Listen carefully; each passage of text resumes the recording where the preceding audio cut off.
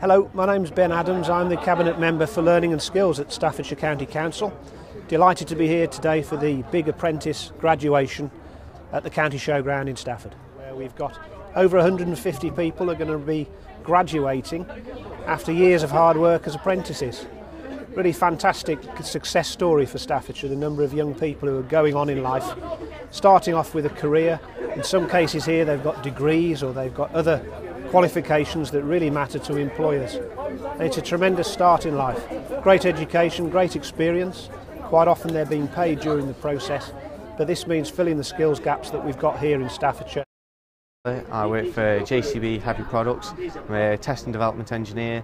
I started 3 years ago on the higher apprenticeship programme. It's a great alternative to university as I get to learn on the job and get the same BEng degree which I had as going to university as a normal student.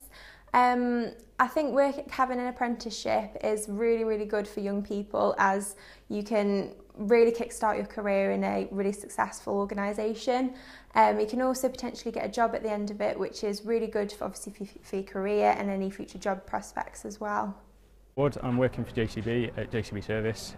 I'm doing a higher apprenticeship, which is a great alternative to going to full-time university, as we get to study 1 day a week at Sheffield Hallam to get our engineering degree.